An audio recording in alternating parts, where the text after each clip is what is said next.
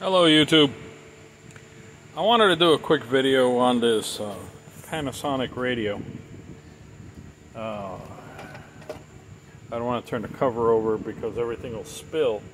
Model RE7327. This is like a late 60s, early 70s table radio. This is the front piece. I have the back taken off. But what I wanted to show you guys is people think that surface mount technology is modern. Well, no it isn't.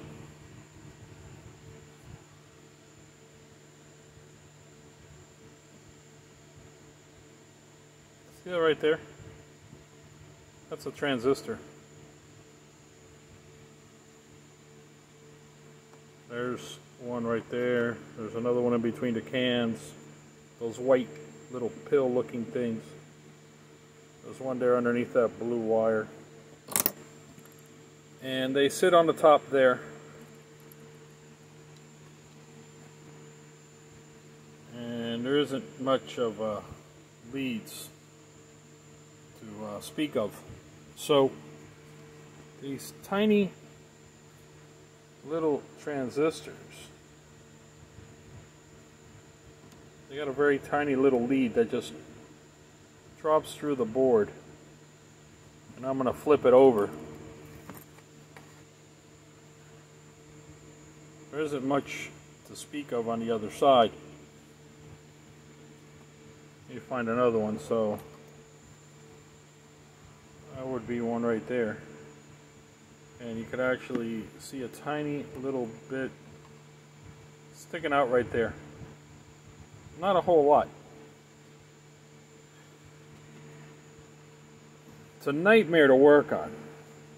But when I first looked at this, I'm like, where the hell are the transistors? Oh, those tiny little things right there with those little short legs. Not too much bigger than some of the bigger surface mount transistors we currently have. And based on that date code, I'm going to say 69, maybe 1969.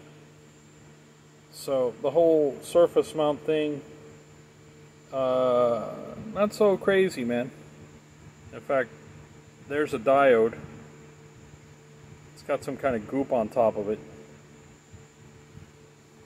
And there's a transistor just sitting right there on the board, very tiny little short legs.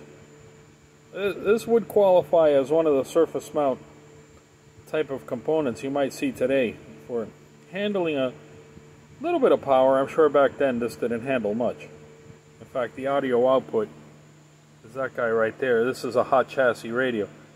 But I found it very interesting that Matsushita was doing such tiny little ceramic transistors sitting right on the surface like that back in the late 60s, early 70s. Learning experience.